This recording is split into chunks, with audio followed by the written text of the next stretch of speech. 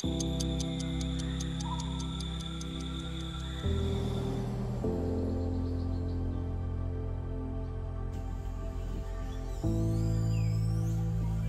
Kuala Selangor Nature Park is home to many unique and interesting creatures. Among these wonders of life comes another, a more agile, energetic sort, the color-changing silver-leaf monkey. The silver-leaf monkey is our logo. Okay, it's already, there's a logo was there, so it's like a part of KSNP. And this monkey we call as a Presbytis cristata. Okay, the scientific name. But monkey at Kuala Selangor is quite unique because it's an endemic species. Okay, once I say endemic species, it means we only can find at this area. Okay, if you go other part of the world, you cannot find this animal. It's an endemic species and it's a subspecies from Presbytis cristata. We call it a Presbytis selangorensis. Though differing in species, the Trichopithecus selangorensis shares the same behavioral traits with other monkeys. Both male and female juveniles engage in a lot of playing, along with infants that are a few weeks old. When the infants face any kind of danger, their bright orange fur easily catches the attention of the older silverleaf monkeys and alerts them of the situation so they can rush to protect the young one.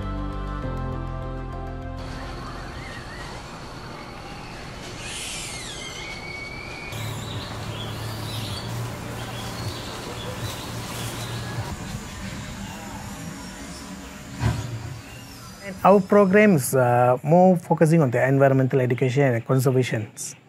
And annually, we will do around 80 to 120 programs for the public. And we're also doing like a public event, like a World Wetland Day, Festival of Wings, and other events follow the world themes and the environment. However, being an endemic species may be a curse for these monkeys. Being natives to these lands, if something were to happen, we may never be able to see them again. By the 1980s, MNS learned that the numbers have steadily declined and had their scientists declare the lutong as a protected species. Perubahan tu kita nampak ketara lah. Sebab dahulunya feeding area hanya di atas Bukit Melawati sahaja. Tapi sekarang, public dah start feed dekat kawasan luar lagi, luar daripada kawasan Taman Alam Kuala Selangor. Dan monyet-monyet ni makin hilang rasa takut dengan manusia. And they say there's any people with the food, they'll go near, begging for the food, asking food. So, orang luar pula memang dah macam bila sebut Kuala Selangor Nature Park, Kuala Selangor, dia orang terus macam, tempat bagi monyet makan. Sebab itu dah dijadikan sebagai salah satu attraction. Instead of, tempat tengok monyet, now it's becoming, tempat bagi monyet makan. Despite their efforts, the silver lutongs are decreasing at an alarming rate. And this is because of us. And it might not be the reason you think it is. Kalau still kita feed berulang kali dan tak berhenti, monyet-monyet ni mungkin akan keluar daripada kawasan hutan. Even sekarang pun dah ada juga monyet-monyet masuk kawasan perumahan, anak-anak kecil jalan bawa makanan, dia orang kejar nak rampas. So itu mungkin boleh menjadi lebih buruk lah.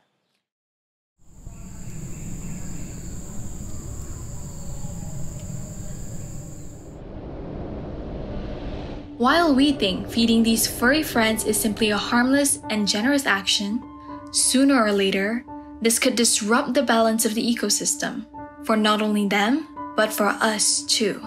Daily, there will be at least 1 or 2 monkeys will get eaten by cars at Kuala Selangor. Okay, and that's a minimum, 1 or 2. But sometimes maximum can be more than 10 monkeys on the same day near the Kuala Selangor area.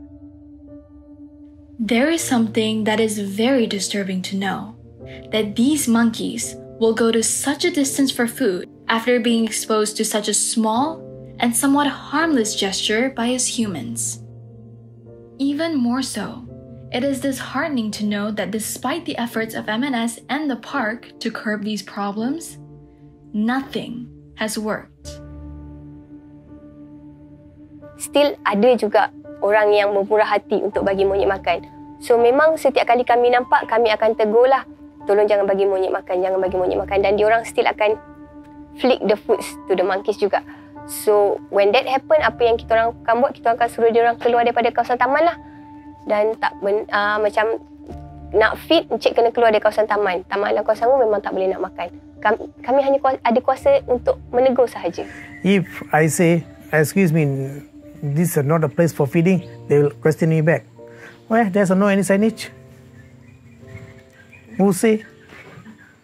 They will ask you something like that. Human stubbornness and ignorance is something we can agree on. But surprisingly, that what seemed to be a gesture of kindness can actually produce more harm than good. As the silvery lutongs become ever more daring to venture out, they face another problem: human development.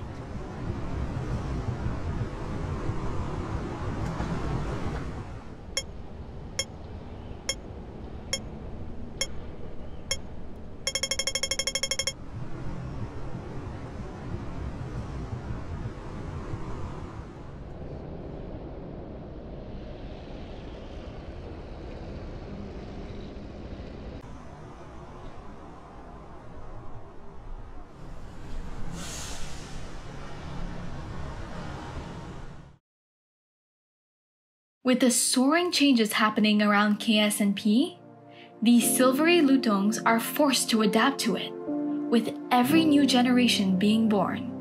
When including the already existing and ongoing problems, the young ones will continue the generational cycle set of actions taught by their parents. To break this, M&S persists in their action to bring awareness to the public to save these furry friends. But the question still remains: what can we do? Human food is poison for animals.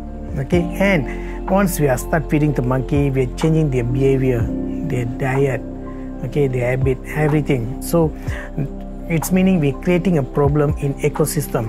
Second, if they see any monkey, please make a gap, okay, barrier, okay, no need to be so near, be so kind to monkey and create a connection between the monkey and human.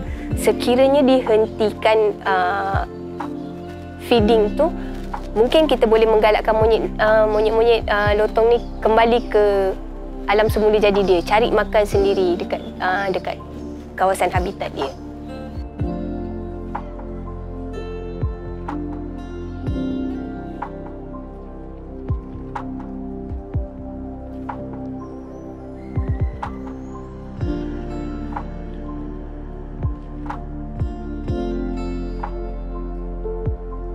Living harmoniously, sustainably with monkey.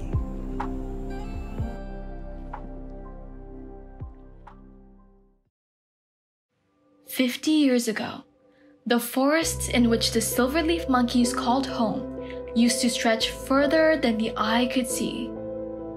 Used to. The silvery langur is the cornerstone of any habitat. With that, we lose them at our peril.